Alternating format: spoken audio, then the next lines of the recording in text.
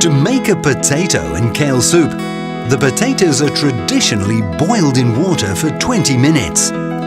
Then, once cooked, they are passed through a strainer or a hand blender is used and greens are added, taking another half an hour before the soup is cooked and ready to serve. By using the Thermomix, your work is simplified, allowing you to simultaneously cook the potatoes in the bowl and the greens in the varoma, all in only 25 minutes.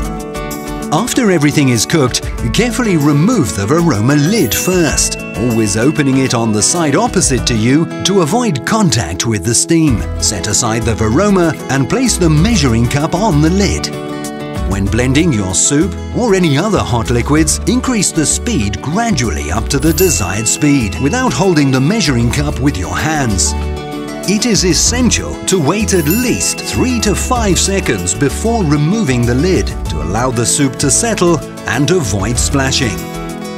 Next, add the steamed vegetables from the varoma to the blended soup with a slice of chorizo and finish with a drizzle of olive oil.